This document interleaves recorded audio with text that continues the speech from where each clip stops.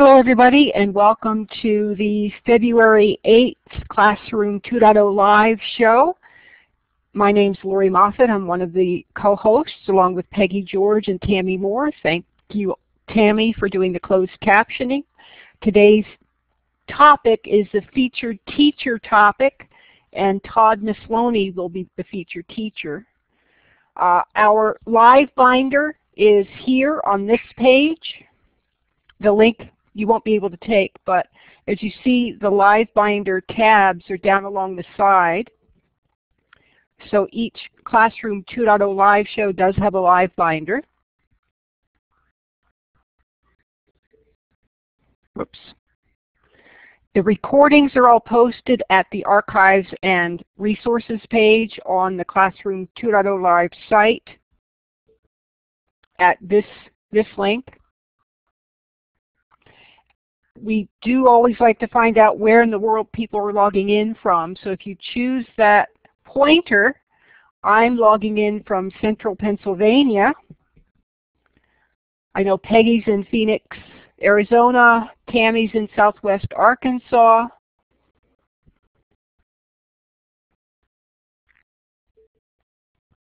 Now your pointer may cover the entire area, maybe even a whole state. You can type where you're located in the chat as well.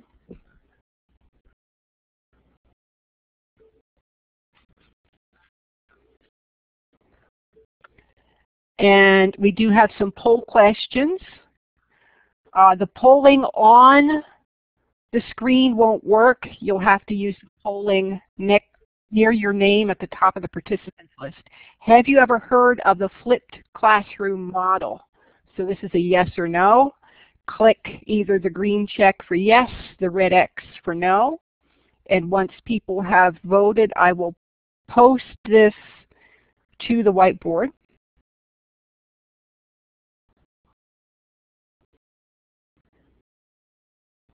And it looks like those that voted have heard of the flipped classroom model.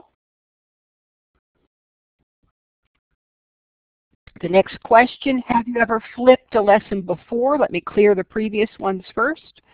Go ahead and answer that one. Have you ever flipped a lesson before?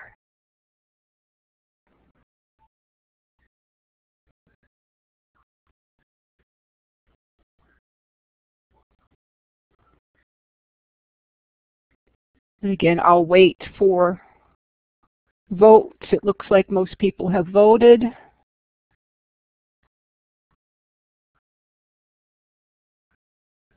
And those that voted, we've got a little bit more than a third have flipped a lesson.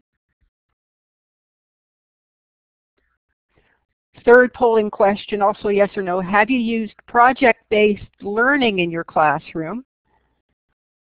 Yes or no.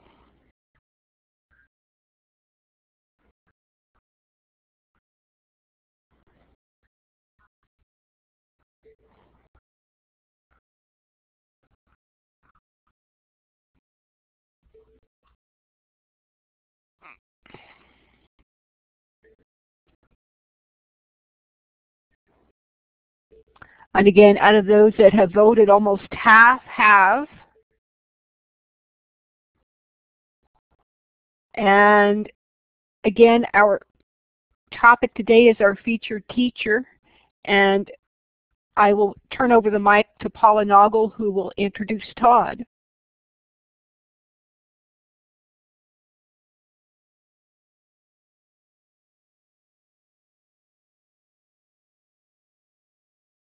Sorry, everybody. There was a little delay with me getting the talk button. Okay. It is quite an honor to be able to introduce our featured teacher for this morning.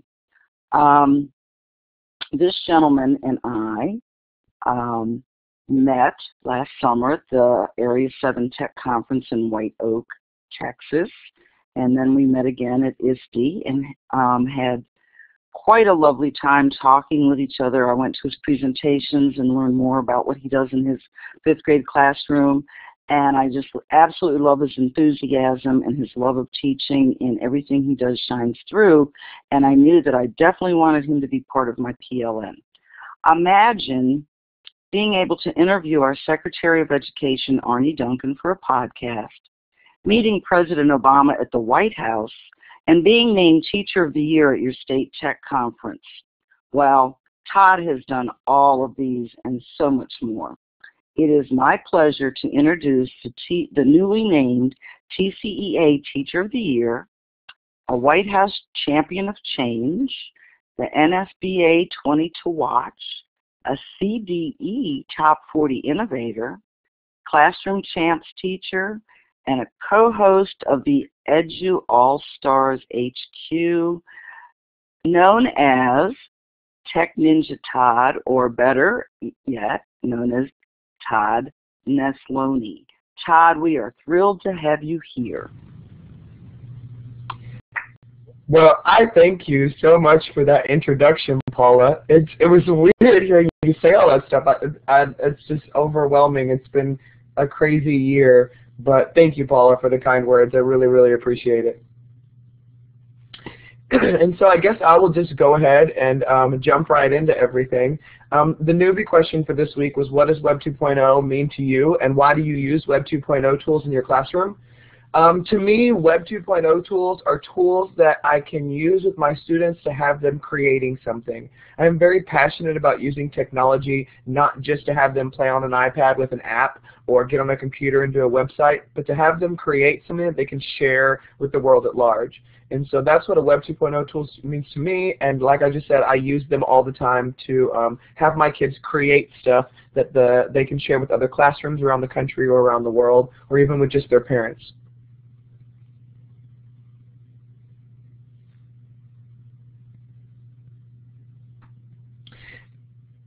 Sorry, I clicked. So what I just was kind of focused on today was just the flipped classroom, project-based learning, and kind of my journey into how everything has played out. I was at the end of my 5th year of teaching a few years ago, and I was planning on leaving the profession.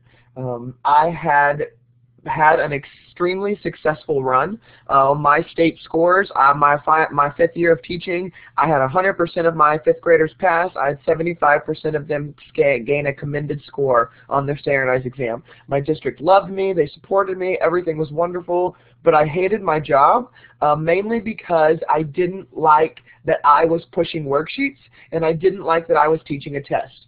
So on paper, it looked like I was extremely successful, but in my heart, I knew that's not why I became a teacher. I didn't become a teacher so that I could push worksheets and teach a test. And so I couldn't see a way out of it and still get those scores that my district so heavily desired. And so I decided I wasn't going to teach anymore. I was going to try to find another way to work with kids. Then my friend and partner in crime, Stacy Huffine, on Twitter, she's Tech Ninja Stacy, she came to me at that year and she said, you know what, I know you're struggling, I know you're trying hard to find a way to keep going. She said, but I've heard about this flipped classroom thing, and I think that you would love it, I think it's right up your alley, I think this is what could change everything around for you. So she showed me to a webinar. I went and I watched the webinar, fell in love with the idea of what I could do with flipped classroom. And I went straight to my, I went to my principal at the time and told her, and we talked through some things, because just to give you a little background on my school and my students, we are the 3rd largest school district in the state of Texas, square miles wise, not student population wise. We have a lot of students that ride over an hour on the bus to school every morning and ride over an hour on the bus home every day. About 50% of my students do not have internet at home, either because they can't afford it or they live in the middle of nowhere where there is no internet. We are not one-to-one. We are not a wealthy district by any means. So we face a lot of the similar deficiencies that a lot of other districts face. And so when I talk about a lot of the things, people begin to think that I have an extremely wealthy student population, I've got all this amazing tech, and so I'd like to share at the beginning that that's not what we're working with, that we've learned how to work around a lot of this stuff and still find ways to be successful, because truly a successful teacher can be creative and work around any aspect and figure out what they're doing and how to make it work. So I went to my principal, we talked through the pros and cons, figured out what we would do, because the other thing about my district is a very conservative district. And so my district, and this is a very unique and new idea. And so I knew I would have people in my district scared, but a lot of my parents, and I don't mean this in a negative way at all, but a lot of my parents are very uneducated when it comes to technology, and because of that, there's a lot of fear with things that are different and things that involve technology. And so what I had to do was I had to really prepare myself to be able to deal with that, because I knew parents would be apprehensive about this new style of teaching, not because it wouldn't work, but because maybe they were uncomfortable or didn't fully understand it. And so as I went through the year, the biggest thing that I learned about getting parents on your side with a flipped classroom is making sure that you keep them in the loop the entire time. I used to always say that I was a closed-door teacher. I believed that it was easier to ask forgiveness than it was to ask permission. I didn't tell anybody what I was doing because I didn't want anybody to come in and tell me, you can't do that, our district's not ready for that, we're going to block that website. So I kept my mouth shut and I kept my door shut. When I decided to start flipping my classroom, I realized that I had to really step it up and start sharing what I was doing. And my assistant superintendent at the time, Troy Mooney, really encouraged me to get out there and start sharing it. And so one really big thing that we've done to alleviate parent stress is I've opened my door wide. My class has a class Instagram. We have a class Twitter account. I tweet from my own account. I have a Facebook group. I have a my website. I blog all the time, and also we do a flipped class open house throughout the year where I tell the parents, hey, during this time your kid is going to be with me, and so what I want you to do is if you want to come and hang out with us, you can come and hang out with us, and we will, and I'll show you what's going on. When you do that and you open up all those doors, then what it does is it makes the parents feel like you're not hiding anything. And what I found is the easiest way to communicate with parents too, who may not have all that tech and all that internet, is a service called Remind 101, which allows you to text parents and students without ever needing their phone number, and they never need yours. And it's a one-way communication, so it's given me an opportunity to keep them in the loop. And when you keep them in the loop, they trust you, and they give you a lot more leeway to try these creative things with your kids. I also went to my assistant superintendent and my district technologist and told them what I was doing. That was absolutely terrifying, and when I told them, the first word out of their mouth was, why are you telling me? Well, because I know that parents no longer go to the teacher when they have an issue, at least not in our district, and a lot of times they don't go to the principal either. They go straight to the superintendent or the school board or somebody else that's big and in charge. And so I knew that I would have parents nervous and apprehensive, so I decided to beat them to the punch and go straight to the people in charge and say, look, I'm going to tell you completely exactly what I'm doing so you can be all on the same page as me and so that we can be ready to go with all of this. And it really worked out well in my favor because I did have a parent that went about 3 weeks into school and complained about some things that she thought I was doing or not instructing well enough on. And my assistant superintendent was able to step in and say, that's not true. This is what's really happening. Here's what's going on. If you have any issues, you can go to his room and talk to him. And so in a small community like mine, when that happens once, the word gets out that parents can't go over my head anymore, and then I don't have to worry about that anymore. Flipping the classroom, when I talk about flipping the classroom, I always make sure that people who are listening know that the way I am going to explain how I do it is not a one-size-fits-all model. I always tell teachers, you can talk to any flipped class teacher you want. None of us will flip our classroom the same way. We all do things very differently. And so what you have to do is you have to find what's comfortable for you and your technology and your students and use that when deciding how you're going to flip. Don't try to do everything I'm doing because I have been told often that I'm a little insane when it comes to the things that I've done. And so don't try to do everything I'm telling you to do. Another great resource, recently I was invited to collaborate on a book called Flipping 2.0. It gets teachers from all around the nation who are flipping their classroom. We each wrote chapters over our subject area and things like that. And that's really a good resource for getting multiple ideas of what to do. I started flipping completely from day one because I'm one that if I'm going to go and put the work in, I'm just going to do all of it. Another thing that I tell teachers is that, you know what, if you're not comfortable with going all in, because there's many people that aren't, then what you need to do is pick your favorite lesson And after you pick your favorite lesson, just flip that one lesson. Get comfortable with, use something you're comfortable with, try out the technology, see what your kids are ready for and your parents are ready for. You don't have to jump in all at once and kind of trial by error like I did. But, I mean, just use what works for you. The other thing I get a lot of questions from is younger elementary teachers, like K1 and 2 teachers, like to ask, well, this sounds great, but I don't know how to flip for my kids. And the thing that I tell them is that when you flip a younger classroom, like a K1 or 2 classroom, you're not flipping for the kids. You're flipping for the parents. You're teaching them about phonemic awareness and addition and subtraction, and you're filling them in on what is going on in your classroom. So yes, younger grade levels can flip their classroom too, but it's a different perspective that you have to take. I will say that I have many parents watch their videos with their children in my grade level as well, because you know we always have those parents who say, I graduated so many years ago, I don't remember how to do it, or I never even graduated junior high, there's no way I could do that, and so we really focus on that.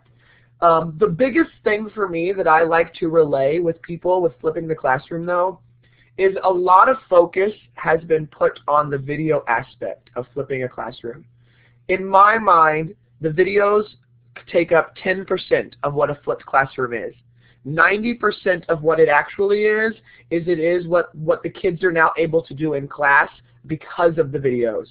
Many people view flipped classroom as, oh, I can send the kids home, watch a video, and then in class we can do all these great worksheets and stuff because now my kids have an idea of what we're doing.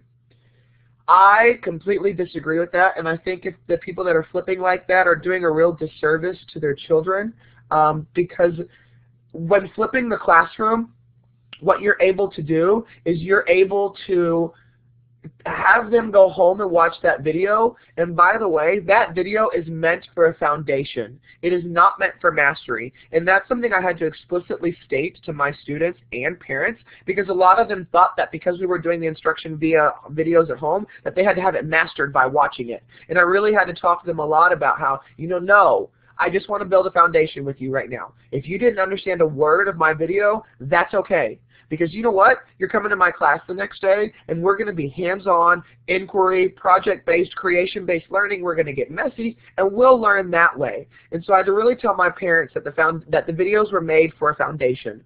The other big thing is your videos should never be longer than 10 minutes. Ever longer than 10 minutes.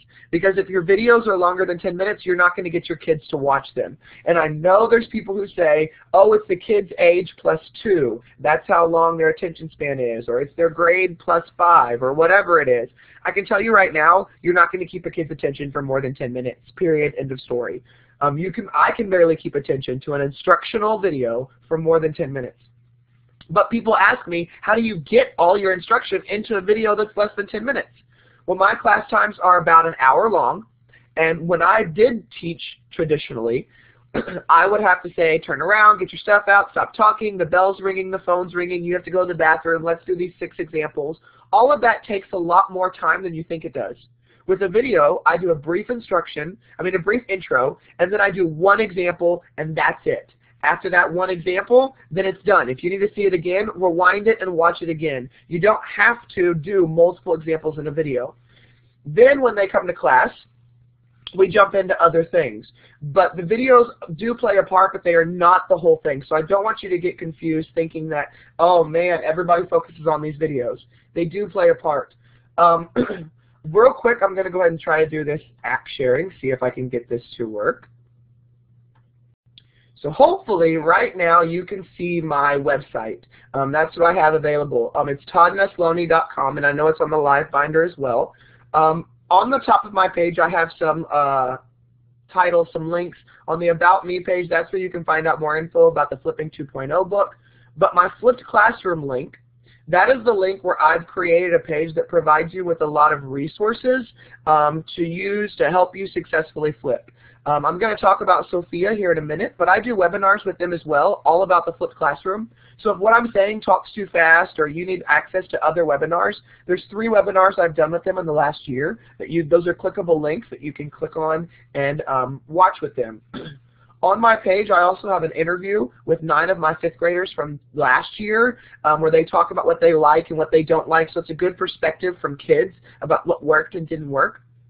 On the side, I've also provided you with some resources like a flipped class parent letter in English and Spanish, a WISC, which I'll talk about in a minute, and how we use iTunes U and Instagram. And so you can take any of those and use them. The one thing I always tell people is if you use anything from my website, take it and claim it as your own.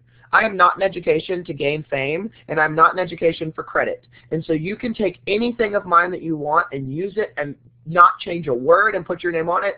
I don't care. I'm not trying to make money off of any of this, so it doesn't bother me at all. So take it and use it. I'm trying to help teachers out like I had helped. You'll also see that I have a link to a YouTube page. That YouTube page is a page that has my students' creation videos on it that they create. If you need a link to my YouTube, I know it was in the chat. It's on the live binder. But I also have all my social media links at the very bottom of every one of my pages on my website. But when it comes to using resources as well, I always like to show people my 3 Tech Ninjas website that I started with Stacy Huffine. On that website, we have a bunch of Web 2.0 tools that we found, and one of our Web 2.0 categories is a category called Flipped Classroom. And so if you go to that page on our Ninja site, it has a bunch of links to some great Flipped Classroom tools. 2 of them that I'm going to talk about right now are how to even begin making your videos. When you begin making your videos, you have to use a screen recording tool if that's the way you're going to want to make your videos. That's how I make mine. When I started flipping my classroom, I used a tool called Screencast-O-Matic. It is a free tool that allows you to record videos up to 15 minutes long. Since it is free, there is no editing. It's a one take done, and you can download the video when you're done or upload it to your YouTube channel. There's also no picture-in-picture because it is the free version. I started using it at the beginning of the year because it was easy. If you're not familiar with screen recording, all it does is record your computer screen and record your voice. You don't ever see yourself, so for those of you who don't like watching yourself, it's a great way to do this without having to see yourself. But I love using Screencast-O-Matic. Then I heard about Camtasia. Camtasia is made by TechSmith, who does Snagit, Jing, Coach's Eye, stuff like that. You can get a 30-day trial for free in hopes to convince your administration about the awesome things you can do with it. It is about $100 and something, but the more your district buys, the cheaper it gets, kind of thing. I love Camtasia, and it is definitely worth the money because of the amount of things that you can do with your videos. You can add images, you can add animations, you can edit your videos, you can do picture-in-picture, you can add quizzes in the middle of your videos. There's so many things that you can do that make Camtasia a really great product. When I make my videos, we have smart boards in my school, and I don't make any of my videos at home. I make them at school. I get there about an hour, hour and a half early and make my videos. A 5-minute video takes me 7 minutes to make. I open up Smart Notebook on my smart board, and I start Screencast-O-Matic or Camtasia, and then just start doing the work on the smart board as if my students were in the class at that time. And it's recording everything that I do, press stop, and I'm done. It really is that easy. Now, I told you a 4 to 5 minute video takes me 6 to 7 minutes to make because I don't go back and do any editing of any of my videos. They are done in one take, and I do that very purposefully. Many times our students, especially with a math teacher, they view math teacher as a perfect, as a genius, and as somebody they have to live up to. And what I want my students to see is that the classroom is not my classroom, it's their classroom. And it has to be an environment that they feel safe in, that they feel valued in, and that they are able to feel like they can take risks in. And to do that, I make mistakes in my videos, sometimes on purpose, and sometimes not on purpose, but I find out later I made a mistake. But I do that to let my students see that I make mistakes as well, and that I do things that don't always work out for me. But I learn from them, I pick myself up, and I keep going. And so it's been really good for my students to see that I can make those mistakes. I do know that my students have come in before and said, hey, you know you did this entire problem wrong. And I've had to say, no, I didn't know that. Let's watch it and see it. And so I see it, and we laugh about it, and then we go on. And those smart aleck kids of yours, they'll watch the videos even more closely when they figure out that you're making mistakes so that they can make fun of you. So it's a great dual process thing. When I make my videos, I put them in several different locations for my students to access, and again, I do that very purposefully because you will never walk into a room full of adults and have every single adult on the same device. And so when I hear teachers, that it just drives me insane to walk into a classroom and hear somebody say, every single student will use this website, every single student will use this device. That's not real world, and when you do that, you're going to lose about 30% of your kids because of the fact that they're either not going to want to use that device or tool, or they're not comfortable with it.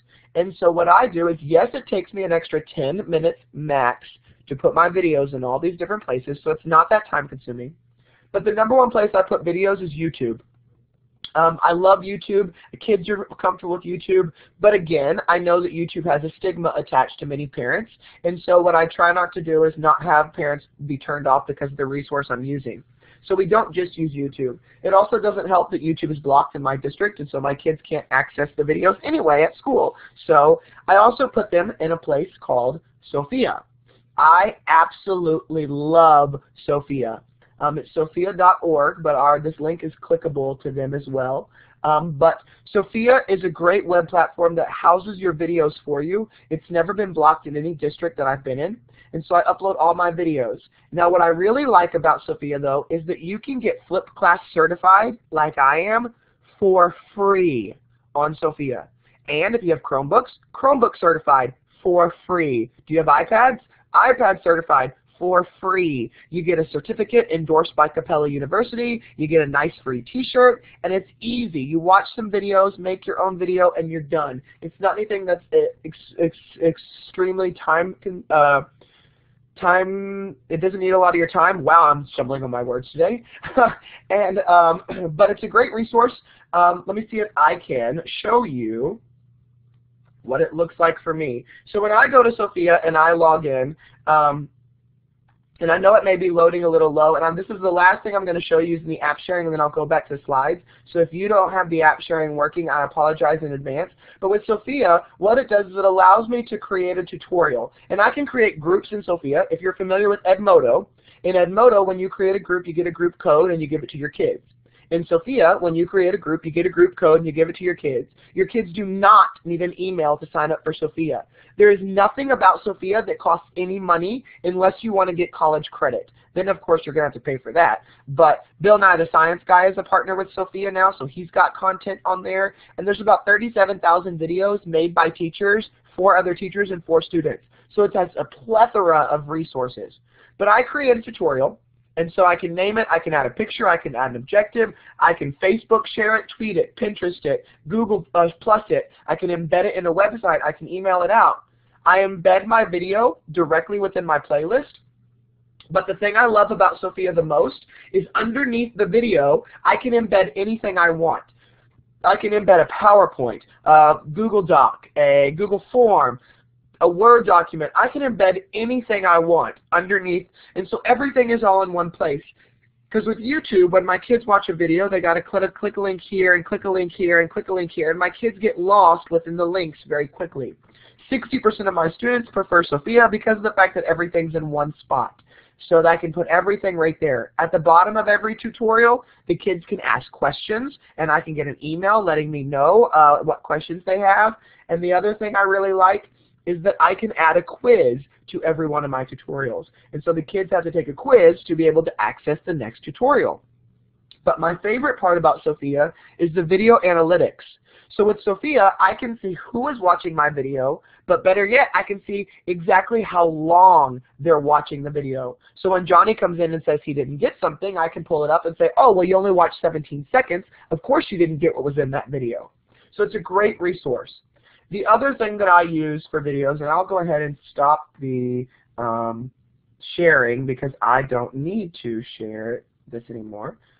So the other thing that I really like to use with my students is an app called iTunes U.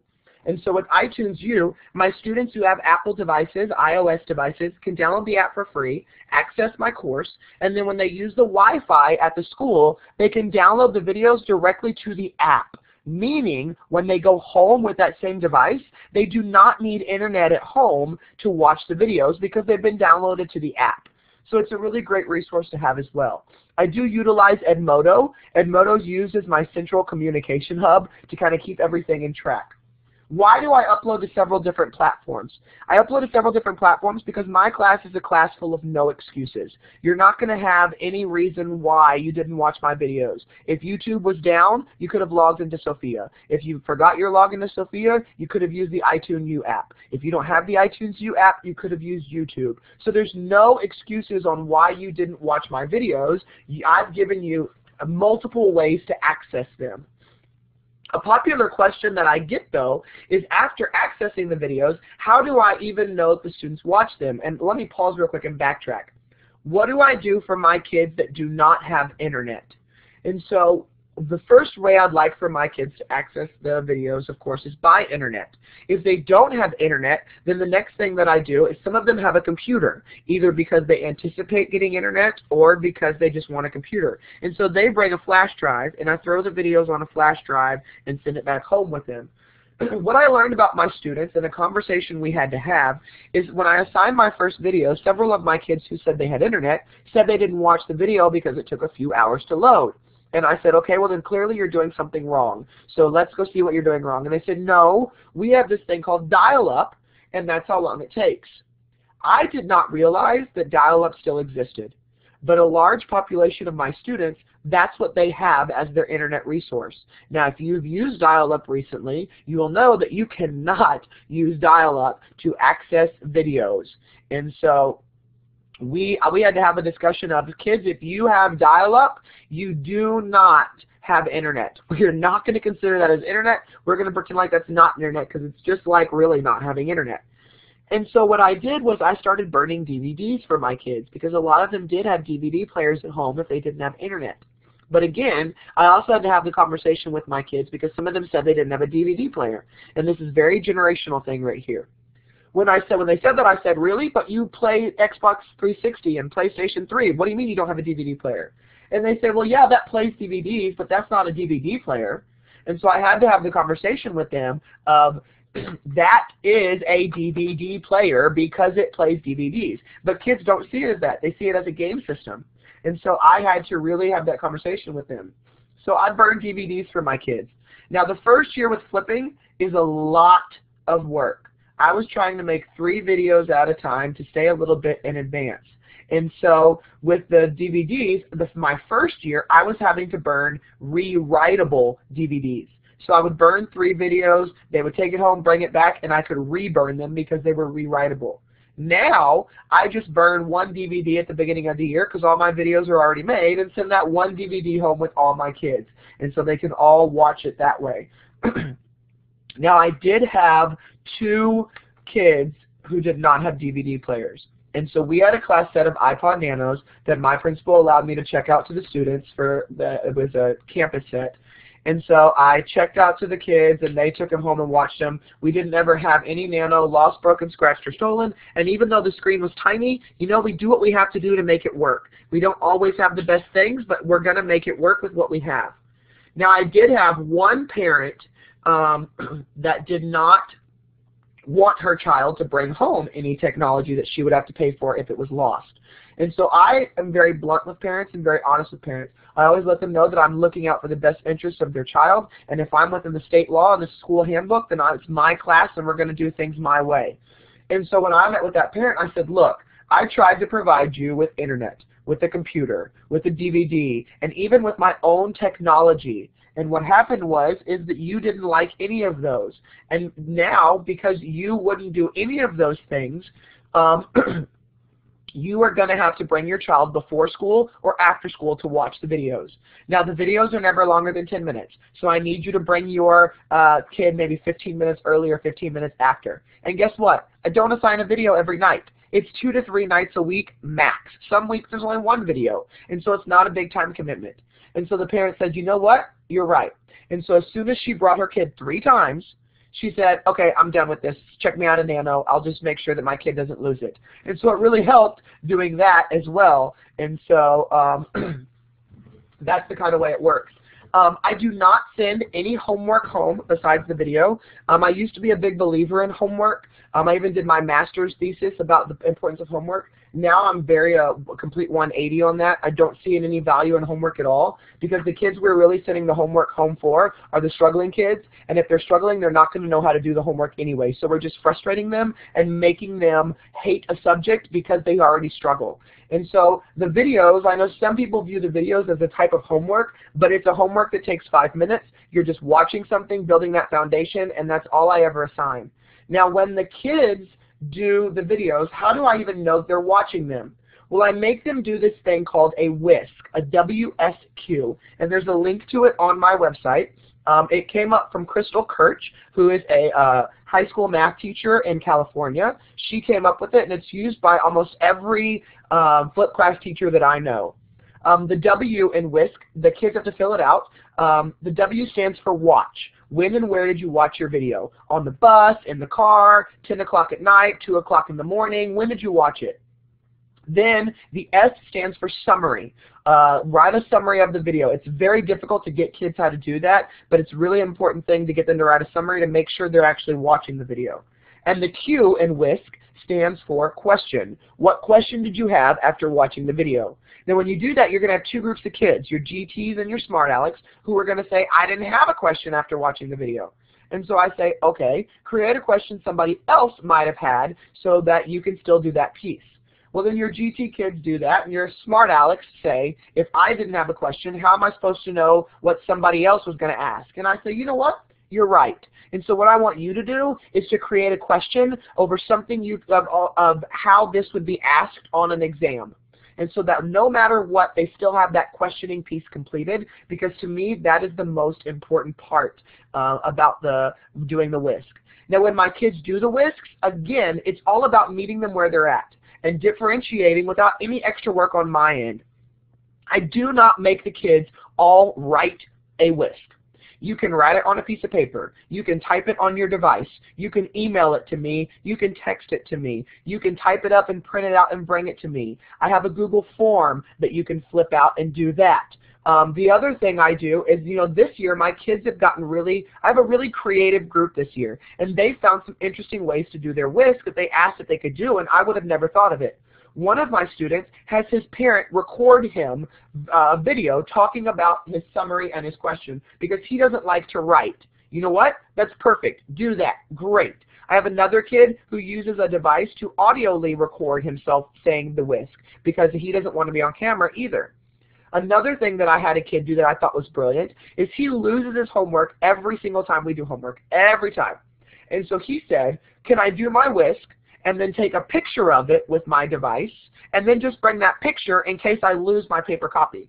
And my thing is, I don't care how you get it to me, bring it to me. Do whatever's comfortable for you. Us teachers, when we say you can only do it our way, we are asking for excuses. We are asking for students not to do it. And so with the students like this, I'm letting them do it however they want and just bring it to me.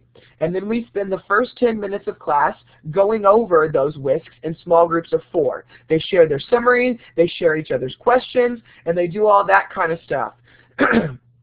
And so what we do is each group picks their best summary, and each group has the best summary stand up and share. What just happened was the kids watched the video over me, they heard 4 people in their group share their summary, and they heard 5 groups share their summary as well. And so the kids are hearing the same thing at least 10 times, because we know those kids that you can repeat the same thing over to them and they won't get it, and then when somebody else walks up and says it, they get it. And so doing that, hopefully they get it from someone else. Now, what do I do with the kids that don't watch their videos or do their WISC? Well, I have a plan for that as well. When you show up to class, we spend the first 10 minutes of class going over our WISCs. If you didn't do it or watch your video, you go to the back of the room and get on a computer or some type of device and you watch your video. And guess what? You will not be joining us for class today. Since we are a completely project-based class, we do 0 worksheets and 0 test formatted questions. We are all about creating with our hands. And so that student that didn't do their video, they get a stack of worksheets and they sit back in the back of the classroom and see what they're going to be missing that day during class. I've never had a parent complain, because if they did, I would have said, I did worksheets for 5 years. Why is it a problem now? And if you don't like your child doing this, then have them watch the video, and then they won't have to do this. But the thing is, I have had teachers come to me and say, I tried to implement that and it didn't work. My students still don't watch the videos. And here's what I say, and this is difficult for some teachers to hear, but it's honest and it's real. One resource that I suggest for every teacher is to read the book Teach Like a Pirate by Dave Burgess. It is an absolutely incredible book that talks about finding your passion, teaching your passion, and making sure that you're passionate in class so that you can relay that over to your kids. And for those teachers that tell me that their kids don't mind missing their class, here's what I say. If your class is not exciting and enticing, they are not going to want, they don't care that they miss your class. I try to make my class as crazy and fun as possible so that when you don't do your videos, you are like so angry you don't get to do what we're doing in class today. And you're going to make sure that that doesn't happen again. And so it's a really great way to get your kids to want to be there, because that's the reason they're not doing this stuff, is because they don't really want to be there. And so I have to entice them and get them involved. But that's how I really, and I have 75 students, and I have about 3 to 5 students every video who don't watch it. And they have 2 reasons. One reason is because they didn't feel like it or because they didn't want to. And the other reason, and this happens with a lot of my students, is they come up to me and say, you know, Mom and Dad got in a fight last night. We had to go stay at a hotel, and I didn't have a chance to watch my videos because we didn't have any tech at the hotel. And the first group of students, I tell them, you know what, I don't care, get on a computer. The second group, who has that parent issue, I look at them and I say, you know what, I'm so sorry that that happened. It could happen again. What are some things that we can do to be ready for that if it happens again? And we talk about that and we prepare. And I tell them that, you know, and I'm really sorry that happened, but you're still going to have to go to the back of the room and get on a computer and miss class today. And here's why I do that. Elementary teachers, I think, have the biggest hearts. And many times when kids come up to us with really sad or hurtful stories, our heart breaks for them, and we allow ourselves and we allow them to make excuses for themselves based on their environment or where they come from. And I come from an environment very similar to theirs, so I can speak very honestly on this, saying that we have to train children that the environment they come from does not define them and does not allow them to make excuses for not getting their things done they need to get done. And when we baby them and tell them, oh, it's okay, let's go over and do this, we're telling them your environment is destroying you and that's okay. And we cannot tell them that. And so when I have those kids, usually they're the ones that are at school early, and I say, you know what? You got to school at 7:30 in the morning. You didn't come down to my room to do your videos. You have the opportunity to miss recess to come and get your stuff done. You chose not to take that advice either. And you also know that we have 5 to 10 minutes between classes. You could have ran in, said, I didn't watch my video, can I watch it real quick? And we would have been good.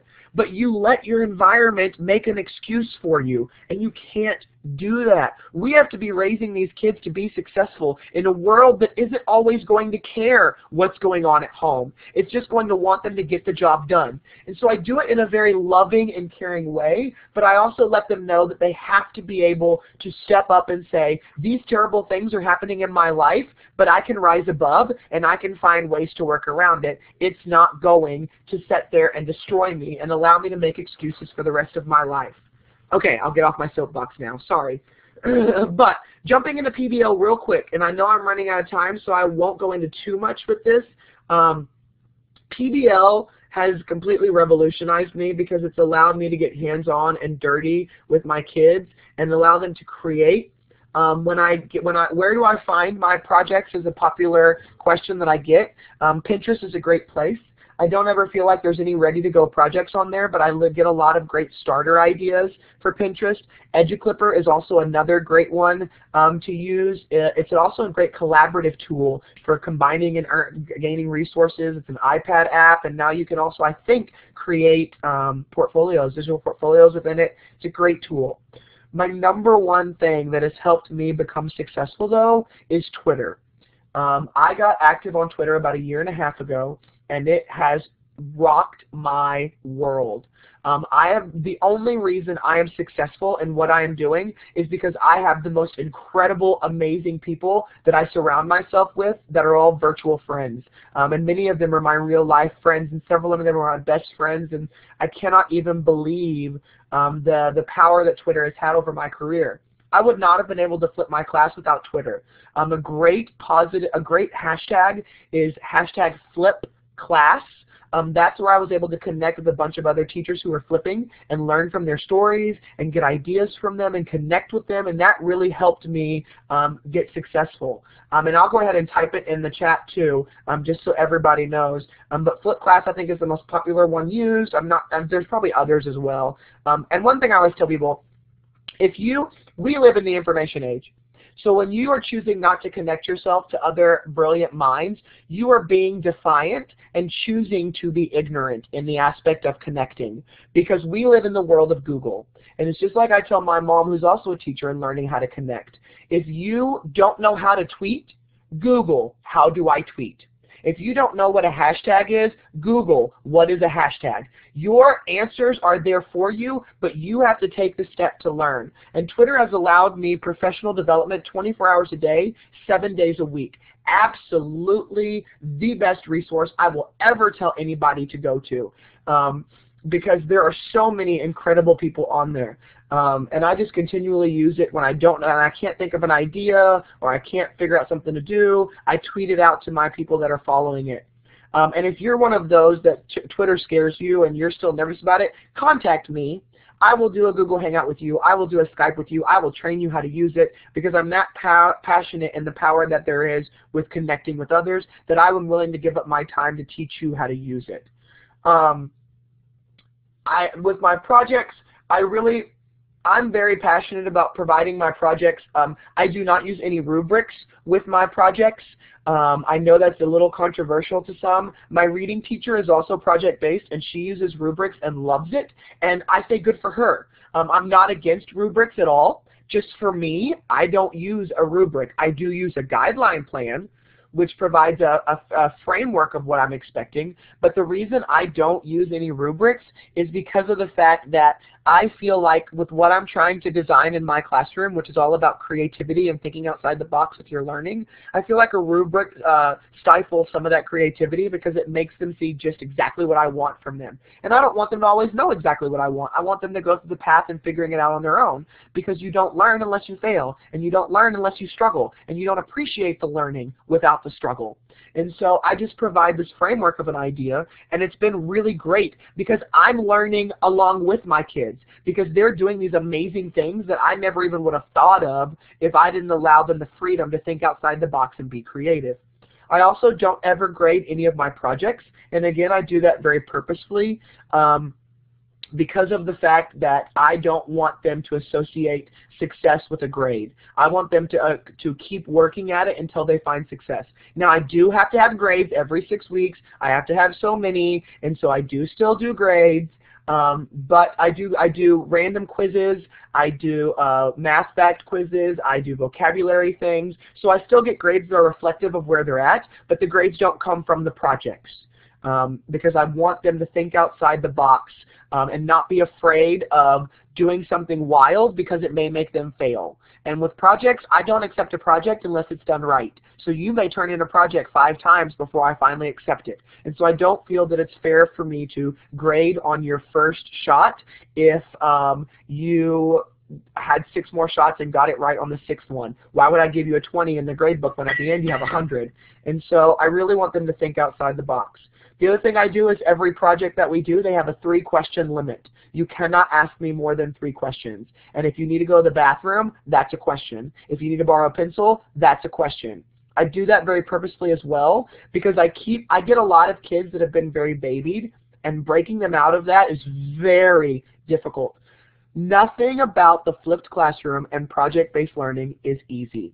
I don't want anybody to get a false idea. It is hard work. It is frustrating work. I have been banging my head a lot. I make a lot of mistakes. I have a lot of failures with what I'm doing, but I have a lot of successes as well. So I just want you to know it is a lot of work. But back to what I was saying, which I totally went blank now, and Stacy's not here to get me back on track.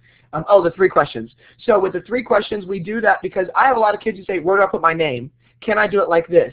Is this okay? Can I do this? And they're working in groups, but they don't even ask their group. And I'm trying to teach them to collaborate. And they're so used to having the teacher tell them everything that they don't even think about collaborating.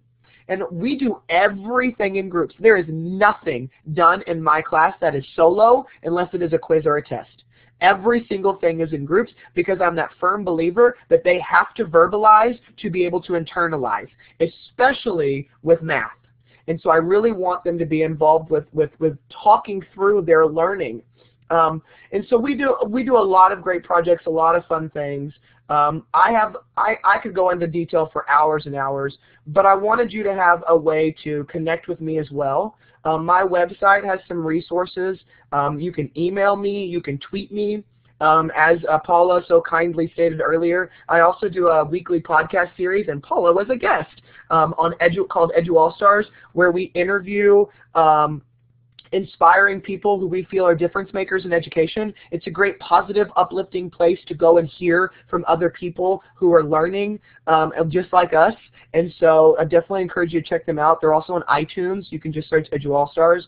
And then like I showed you earlier, our 3 Tech Ninjas website, where we have a ton of really great resources and Web 2.0 tools for you to utilize that are categorized, easy to find, and we've identified if they're apps as well. I also want to say thank you to the Classroom 2.0 team for even allowing me to be here today. I love sharing about the things that we're doing in my class, and my kids are the most incredible, awesome kids in the world, and they are the reason we are successful. It is not me at all. It is because my kids are rock stars, and so any award that I have ever received or recognition goes completely to my kids and the people that I work with and the PLN that I've connected with online.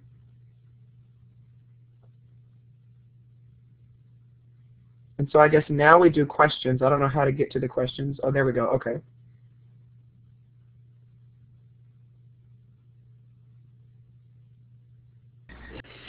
Thanks so much, Todd. I did collect some questions as we were going through, and a couple of them were already answered. The first one that came up, there's a lot of practical data, but is there research that shows flipping improves student achievement? Are you planning any action research? That's funny. I forgot to even talk about that, and that's one of the things I usually talk about. Test scores are very important in the state of Texas, and like many states, and especially within the districts. And so when doing this, my district was very scared about letting me to do this because I've had excellent scores, and they were afraid that I wasn't going to have them because I was doing something different. The state of Texas, we take a 5th grade math test. After going completely project-based with no test formatted questions and no worksheets, the state of Texas scored 75% passing in 5th grade math on the first administration. My district, which has 5 elementaries, scored 81% passing on the first administration for 5th grade math. My campus, which is my students, scored 96% passing on the first administration. I had 72 or 73 of my 75 students pass on the first try, and that's with teaching no test formatted questions, no worksheets. We were still able to make us a really successful class. Because with the way testing works, if you are teaching the kids your standards and you are having them get in there and identify and work with them and learn them inside and out instead of learning a multiple choice answer, they are going to be successful on an exam because they are going to know that knowledge inside and out. And so we use all that data to show that, you know, I'm not a strong believer in standardized testing. I like it. I think it gives me a great baseline, but I don't think it works for every kid. But I know our districts and state don't really care about what we think about data. That's still what they're looking at. And so I usually don't go into too much on my soapbox about it, but we do have the data that backs up what we're doing is successful. Thanks. I think this was answered, but I'll ask it anyway. What type of microphone do you use when you do your video recordings? It kind of depends on whatever I did not leave at home that day. I either use a really long corded mic or I will just use the built-in microphone on the laptop. Okay. What can you be certified with Sophia again? You can get Flipped Classroom certified, you can get iPad certified, and Chromebook certified.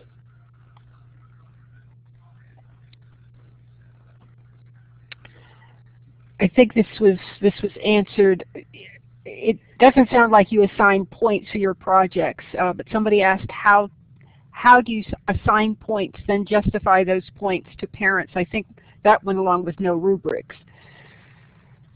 Well, I know that it's a lot of breaking down the stereotypes of what an education should look like. Many parents don't feel like their child is not learning if the graded worksheets aren't coming home.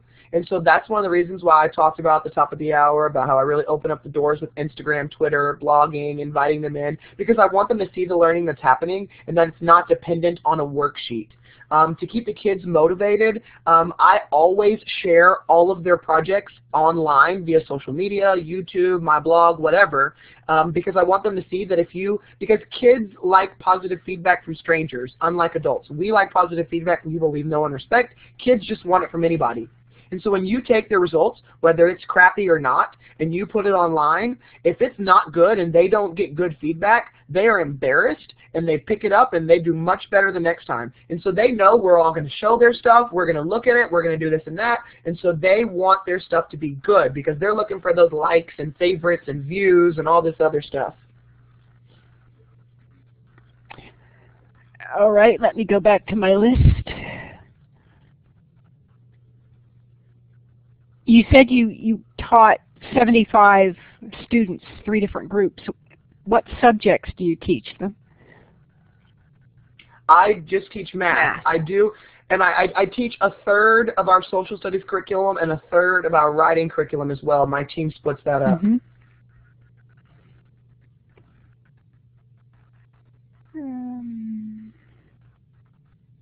Is there a video example to watch so you can see what happens the next day after a flipped classroom video was assigned? Somebody asked that they'd like to see it in action. Yeah, I don't have any of those recorded, any of what my class time looks like. I've gotten that request before, and I'm looking in to try to do that this semester, but we haven't done any of that yet. Okay. When loading videos onto flash drives, what file type are you using? .mov, .mp4?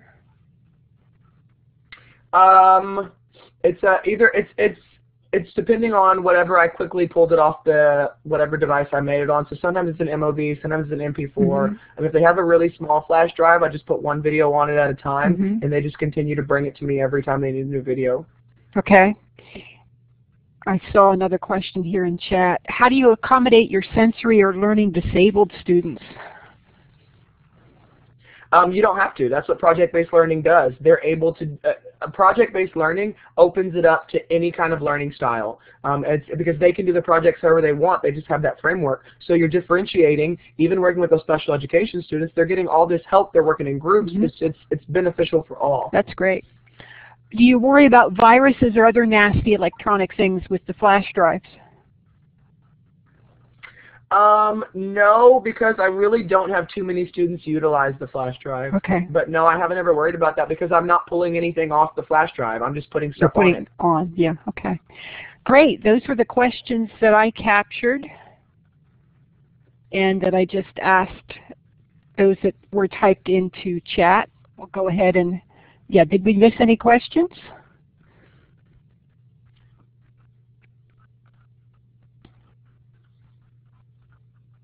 And would anybody like to take the mic? Like Peggy's asking, Stacy, would you like to take the mic before we wrap up?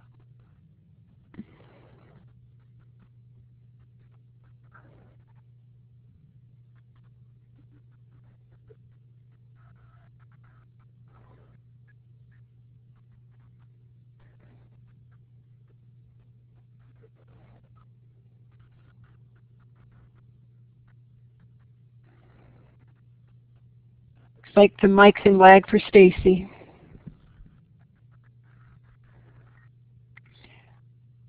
All right, I'll go ahead and go over the ending slides. The upcoming shows for our Classroom 2.0 Live will be these. On February 15th, it's open mic on blended learning. That's going to be facilitated by Paula Noggle. February 22nd is not yet finalized. March 1st. Sorry to interrupt, but Paula is going to tell people about next week's show because it's very different. Thank you. Paula, go ahead and take the mic. Okay. Hi, everyone. We are going to try an open mic session next week where everyone that joins our live webinar session can participate, and we're going to facilitate a discussion on blended learning. What it is, what does it mean when you hear that word? What do you think of? What resources do you need to have available in your classroom in order to try a blended learning model? There are several out there. Have you tried any? What have been your successes? What have been your roadblocks? What have been your stumbling blocks?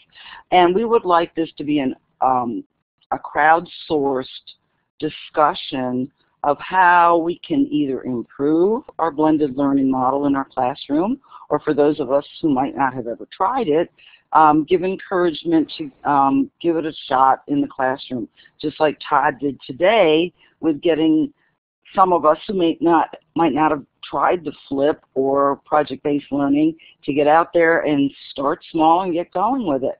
Todd, I am always inspired by you, and thanks for being here. And hopefully you will join us next week and take part in our open mic discussion on blended learning.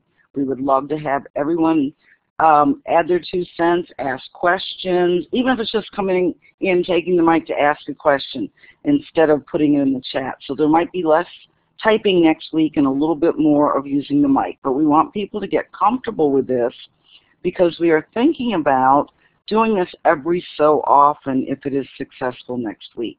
So hopefully you'll put it down on your calendar, and join us for our open mic facilitated discussion on blended learning. Thanks.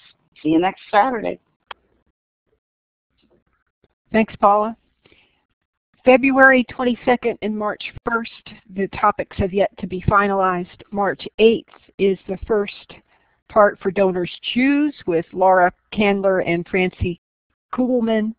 And then there's a follow-up on March 15th, Donors Choose Part 2, about success stories with Donors Choose. And March 22nd, Erin Klein will be the featured teacher for March.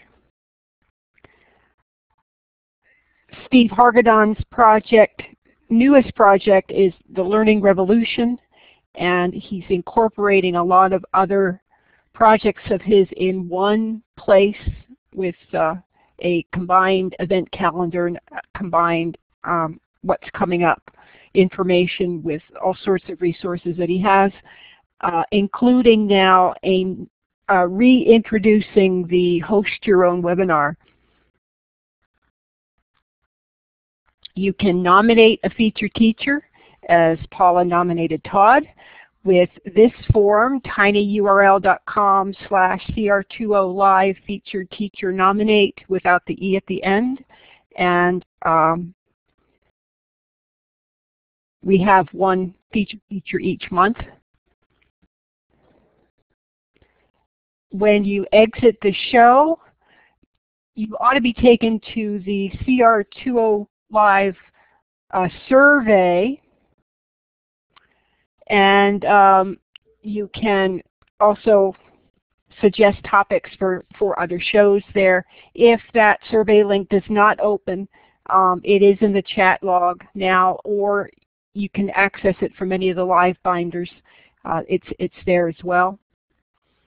Also, when you click on the survey link, you can request the professional development certificate, and please include a personal email to have that sent. School emails sometimes block the certificate from reaching you. The video collection and audio collection for recordings from Classroom 2.0 Live are in iTunes U, and Peggy also reminded me, please double check your email address for typographical errors, otherwise they bounce back as well. So you can either watch and listen or only listen to previously recorded shows. On the Classroom 2.0 Live page, you'll find an RSS feed. That's another way to get resources from previous shows. Today's recording will be posted later today. And special thanks to our special guests, Todd Nesloney, to Steve Hargadon, the founder of Classroom 2.0, Teacher 2.0, Future of Education, and Web 2.0 Labs project, to Weebly.com for providing the website, and to everyone who participated in today's show.